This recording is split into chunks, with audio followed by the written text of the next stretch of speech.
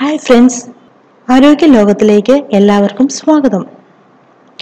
ഇന്നത്തെ തിരക്ക് പിടിച്ച ലോകത്ത് എളുപ്പത്തിൽ കുറഞ്ഞ സമയം കൊണ്ട് എങ്ങനെ ഭക്ഷണം പാചകം ചെയ്യാമെന്നാണ് എല്ലാവരും ആലോചിക്കുന്നത്. ഈ നവയുഗത്തിൽ ഇൻസ്റ്റന്റ് ഭക്ഷണവും ഫാസ്റ്റ് ഫുഡും വലിയൊരു പങ്കാണ് വഹിക്കുന്നത്. പക്ഷേ അത് ഉണ്ടാക്കുന്ന മാനസിക ശാരീരിക പ്രശ്നങ്ങൾ എന്താണെന്ന് പോലും പുതുതലമുറ ആലോചിക്കുന്നതേയില്ല. കുട്ടികൾക്കും മുതിർന്നവർക്കും ഒരേപോലെ ഇഷ്ടപ്പെടുന്ന ഒരു ഭക്ഷണമാണ് ന്യൂഡിൽസ്. പക്ഷേ അത് ഉണ്ടാക്കുന്ന ആരോഗ്യ പ്രശ്നങ്ങൾ പ്രത്യക്ഷത്തിൽ കാണുന്നില്ലെങ്കിലും ഭാവിയിൽ അത് ഉണ്ടാക്കുന്ന അപകടങ്ങൾ വളരെ വലുതാണ്. ഈ അടുത്ത കാലത്തായി വന്ന വാർത്തയിൽ ഉത്തർപ്രദേശിലെ food safety and drug administration അധികൃതർ നടത്തിയ പരിശോധനയിൽ അനുവദനീയമായതിലും കൂടിയ അളവിൽ ലെഡിന്റെ അംശവും മോണോസോഡിയം ഗ്ലൂട്ടമേറ്റിന്റെ സാന്നിധ്യവും ന്യൂഡിൽസിൽ കണ്ടെത്തി എന്നതാണ്. ഇനി ഇത് കഴിച്ചാൽ നമുക്ക് എന്ത് കിട്ടുമെന്ന് നോക്കാം. വിവിധ ബ്രാൻഡുകൾ തമ്മിൽ ചെറിയ വ്യത്യാസങ്ങൾ ഉണ്ടെങ്കിൽ തന്നെയും 100 ഗ്രാം ന്യൂഡിൽസിൽ നിന്നും ലഭിക്കുന്ന പോഷകങ്ങൾ ഊർജം 424 മുതൽ വെറും 462 കലോറി വരെയാണ്. പ്രോട്ടീൻ 8 മുതൽ 10 ഗ്രാമും കൊഴുപ്പോ 13 മുതൽ 19 ഗ്രാം വരെയാണ്. അന്നജം കൂടിയ തോത് 69 മുതൽ 68 വരെയാണ്. വിറ്റാമിനുകളും ധാതു ലവണങ്ങളും നാരുകളോ ലഭിക്കുന്നത് പോലും കാര്യമായി ഇല്ല. ന്യൂഡിൽസിൽ കണ്ടെത്തിയ മോണോസോഡിയം ഗ്ലൂട്ടമേറ്റിന്റെ സാന്നിധ്യവും പരിധിയിൽ കവിഞ്ഞ ലെഡിന്റെ സാന്നിധ്യവുമാണ് പ്രശ്നക്കാരൻ. നാക്കിലെ രസമുകുളങ്ങളെ ഉദ്ദീപിച്ച് രുചി കൂട്ടാം എന്ന് ഒരൊറ്റ കാര്യം മാത്രം മാറ്റി നിർത്തിയാൽ SGക്ക് പ്രത്യേകിച്ച് മെച്ചങ്ങളൊന്നും അവകാശപ്പെടുവാനില്ല.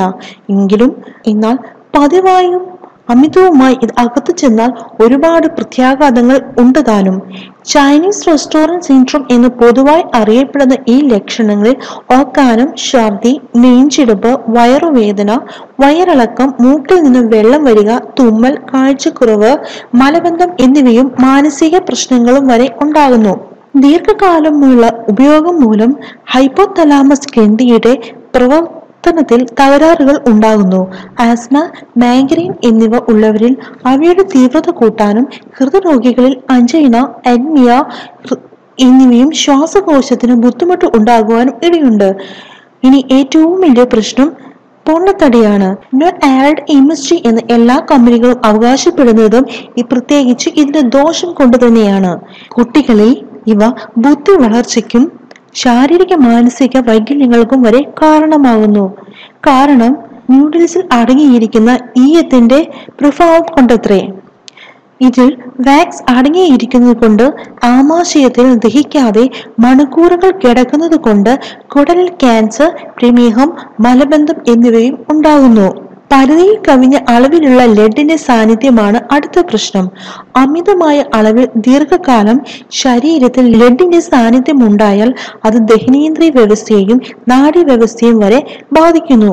ഓർമ്മക്കുറവ്, ഉറക്കക്കുറവ്, ശ്രദ്ധക്കുറവ്, കുട്ടികളിലുള്ള പഠന വൈകല്യം, മലബന്ധം, ഓക്കാനം, ഛർദി, വിളർച്ച, തലവേദന, വിശപ്പില്ലായ്മ എന്നിവയൊക്കെയാണ് പ്രധാന കാരണമായി കണ്ടുവരുന്നത്. ഇനി ഈ ന്യൂഡിൽസ് നമ്മൾ കഴിക്കണോ വേണ്ടോ എന്ന് തീരുമാനിക്കേണ്ടത് നിങ്ങളുടെ കയ്യിലാണ്. നമ്മുടെ ചോറിനും വിവിധങ്ങളായ പച്ചക്കറികൾക്കും പഴങ്ങൾക്കും ഒക്കെ പകരമായി ദിവസേന ന്യൂഡിൽസ് കഴിക്കുന്നത് ഒട്ടും ആരോഗ്യമല്ല. കുട്ടികൾക്ക് ദിവസേന പ്രാതലിനും 4 മണി പലഹാരമായും ന്യൂഡിൽസ് കൊടുക്കുന്നത് ദീർഘകാലാടിസ്ഥാനത്തിൽ മറ്റു പോഷകങ്ങളുടെ കുറവ് മൂലമുണ്ടാകുന്ന രോഗങ്ങൾക്ക് വരെ വഴിതെളിക്കും. നാരുകളുടെ അംശം അടങ്ങിയിട്ടുണ്ട് എന്നൊക്കെ കമ്പനികൾ പറയുന്നുവെങ്കിലും പഴങ്ങളിലും പച്ചക്കറിയിലും ഒക്കെ അടങ്ങിയ നാരുകളുമായി താരതമ്യം ചെയ്യുമ്പോൾ വളരെ വളരെ കുറവാണ്. ഉപ്പ് ധാരാളമായി അടങ്ങിയിരിക്കുന്നതിനാൽ ഭാവിയിൽ രക്തസമ്മർദ്ദത്തിന് വരെ കാരണമാകുന്നു. അതുമൂലം പെട്ടെന്നുള്ള ഹൃദയാഘാതത്തിന് വരെ ഇത് വഴിതെളിക്കുന്നു. അമിതമായ കാലറി ശരീരത്തിലേക്ക് എത്തുന്നത് മൂലം പൊണ്ണത്തടി, പ്രമേഹം എന്നിവയ്ക്ക് വരെ കാരണമാകുന്നു. ന്യൂഡിൽസ് മാത്രമല്ല, രുചി കൂടുതൽ ഉള്ള ഏതൊരു ഇൻസ്റ്റന്റ് ഭക്ഷണങ്ങളും ഫാസ്റ്റ് ഫുഡും പതിവായി കഴിക്കുന്നത് മൂലം ഉണ്ടാകുന്ന അപകടങ്ങൾ വിളിച്ചു വരുത്താതിരിക്കുവാൻ പ്രത്യേകം ശ്രദ്ധിക്കുക. ഇനി നിങ്ങൾക്ക് ന്യൂഡിൽസിനെ കുറിച്ചുള്ള കൂടുതൽ അറിവുകളും വിവരങ്ങളും സജഷൻസും ഉണ്ടെങ്കിൽ താഴെ കാണുന്ന കമന്റ് ബോക്സിൽ രേഖപ്പെടുത്തുക. എല്ലാവർക്കും നന്ദി. ശുഭദിനം.